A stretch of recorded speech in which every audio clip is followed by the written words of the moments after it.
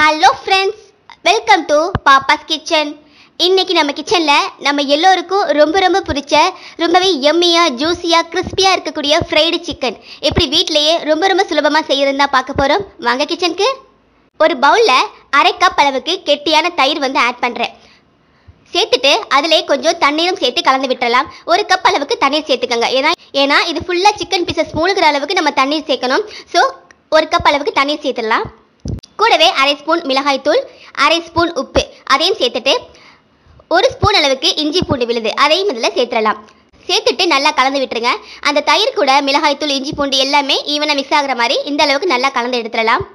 இந்த அளவுக்கு நல்லா கலந்து எடுத்த பிறகு இதில் சிக்கன் பீசஸை ஆட் பண்ணிடலாம். நான் 2 லெக் பீஸ் தான் எடுத்திருக்கேன். ஸோ அதை இதில் சேர்த்துடலாம். இந்த அளவுக்கு தண்ணீர் மூழ்கிற மாதிரி இருக்கணும். அந்த சிக்கனுக்கு மேலே தண்ணீர் இருக்கிற மாதிரி இருக்கணும். அந்த அளவுக்கு நீங்கள் தயிர் சேர்த்துட்டு தண்ணீர் ஆட் பண்ணிக்கிட்டிங்கன்னா சரியாக இருக்கும். இதை அப்படியே மூடி ஒரு 5 மணி நேரம் ஃப்ரிட்ஜில் வச்சிடலாம். இப்போ 2 முட்டையை இது மாதிரி நல்லா பீட் பண்ணி எடுத்துடலாம். எடுத்துட்டு இதை ஒரு ஓரமாக வச்சுருவோம். இப்போ ஒரு பிளேட்டில் ஒரு 4 ஸ்பூன் அளவுக்கு மைதா மாவு சேர்த்துடலாம். கூடவே 2 ஸ்பூன் அளவுக்கு பிரெட் கிராம்ஸ் நல்லா கிறிஸ்பியாக இருக்கிற மாதிரி செஞ்சுருந்தீங்கன்னா அதை ஆட் பண்ணிக்கோங்க. கூடவே அரை ஸ்பூன் மிளகாய்த்தூள் அதையும் இதில் சேர்த்துட்டு மிளகுத்தூள் ஒரு 1/4 ஸ்பூன் அளவுக்கு ஆட் பண்ணிக்கலாம். அடுத்ததாக உப்பும் ஒரு 1/4 ஸ்பூன் அளவுக்கு ஆட் பண்ணிக்கோங்க. சேர்த்துட்டு இது எல்லாத்தையும் நல்லா மிக்ஸ் பண்ணி விட்டுருங்க. ஒரு ஃபோர்க் வச்சுட்டு எல்லாத்தையும் ஈவனாக அந்த மாவு கூட மிக்ஸ் ஆகிற மாதிரி நல்லா கலந்து எடுத்துருங்க. இந்த அளவுக்கு நல்லா ஈவனாக மிக்ஸ் ஆனதும் இதையும் ரெடி பண்ணி எடுத்து வச்சிடலாம். அடுத்ததாக கார்ன்ஃப்ளெக்ஸ், குழந்தைங்களுக்குலாம் கொடுப்போம் இல்லையா கார்ன்ஃப்ளெக்ஸ், அதை ஜஸ்ட் கைகளாலே க்ரஷ் பண்ணி எடுத்திருக்கேன். ஜஸ்ட் கைகளால் பிடிச்சி ப்ரெஸ் பண்ணிங்கனாவே இந்த அளவுக்கு லேசாக பொடி பொடியாக வந்துடும். ஸோ அதையும் ஒரு 2 கைப்பிடி அளவுக்கு எடுத்து வச்சிருக்கேன். இப்போ 5 மணி நேரம் ஊறின பிறகு நம்ம சிக்கன் பீசஸை எடுத்திருக்கோம். ஜஸ்ட் ஒரு ஃபோர்க் வச்சு இப்படி நல்லா குத்தி விட்டுருங்க. அப்போ தான் உள்ளுக்குள்ளே குட்டி குட்டி ஹோல் விழுந்து அதுக்குள்ளெல்லாம் அந்த மசாலா இறங்கி நல்லா சூப்பராக இருக்கும்.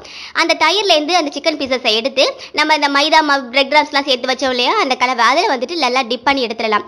எல்லா பக்கமும் அந்த மாவு கலவை நல்லா ஈவனாக மிக்ஸ் ஆகிற மாதிரி டிப் பண்ணி எடுத்துட்டு அடுத்ததாக முட்டை கலவையில் லேசாக இந்த மாதிரி பிரட்டி எடுத்துருங்க. அதுலேயும் எல்லா சைடுமே முட்டை கலவை மிக்ஸ் ஆகிற மாதிரி நல்லா டிப் பண்ணிவிட்டு அடுத்ததாக அந்த கார்ன்ஃப்ளெக்ஸ் அதுலேயும் இது எல்லா சைடும் ஈவனாக ஒட்டுற மாதிரி பண்ணிக்கோங்க. அந்த கார்ன்ஃப்ளெக்ஸ் எல்லா பக்கமும் ஈவனாக ஒட்டி இருக்கணும். ஸோ அந்த மாதிரி பண்ணிவிட்டு அதை ஒரு பிளேட்டுக்கு எடுத்து வச்சுருங்க. அதே மாதிரியே இன்னொரு சிக்கன் லெக் பீஸ் இருக்கு இல்லையா அதையும் நான் அதே மாதிரியே செய்கிறேன். ஃபர்ஸ்ட் கோட்டிங் அந்த மைதா பிரெட் கிராம்ஸ் கோட்டிங், அடுத்ததாக அந்த முட்டை கலவை இருக்கு இல்லையா அதில் கோட் பண்ணுறேன். அடுத்ததாக அந்த கார்ன்ஃப்ளெக்ஸ், ஒருவேளை உங்ககிட்ட கார்ன்ஃப்ளெக்ஸ் இல்லைன்னா நீங்கள் மறுபடியும் இந்த முட்டை கலவையில் செஞ்சுட்டு மறுபடியும் அந்த மைதா இருக்கு இல்லையா அதிலேயே நீங்கள் டிப் பண்ணிவிட்டு நீங்கள் அடுக்கி வச்சிடலாம். அதுவும் நல்லா தான் இருக்கும். நான் கார்ன்ஃப்ளெக்ஸ் இருந்தனால ரொம்ப கிறிஸ்பியாக இருக்கும். ஸோ நான் கார்ன்ஃப்ளெக்ஸ் சேர்க்கிறேன். குட்டீஸ்ங்களுக்கு ரொம்ப பிடிக்கும் அப்படினால. இல்லைனா நீங்கள் மைதாவிலே டிப் பண்ணிக்கோங்க. இப்போ 2யுமே கார்ன்ஃப்ளெக்ஸில் டிப் பண்ணி எடுத்தாச்சு. இப்போ 2மே ரெடியாக இருக்குது. இப்போவே சாப்பிடும் போல இருக்குது. ஆனால் இப்போ கிடையாது, ஃப்ரை பண்ணிட்டு சாப்பிடலாம்.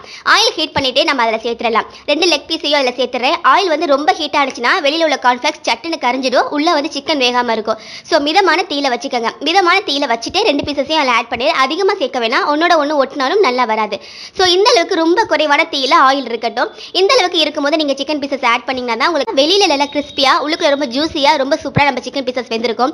இது கண்டிப்பாக உங்களுக்கு எப்படியும் ஒரு 10லேருந்து 15 நிமிஷம் அந்த மாதிரி குறைவான தீயில அப்படியே வேகணும். அப்போ தான் சரியான பக்குவத்தில் சிக்கன் உள்ளே வெந்திருக்கும்.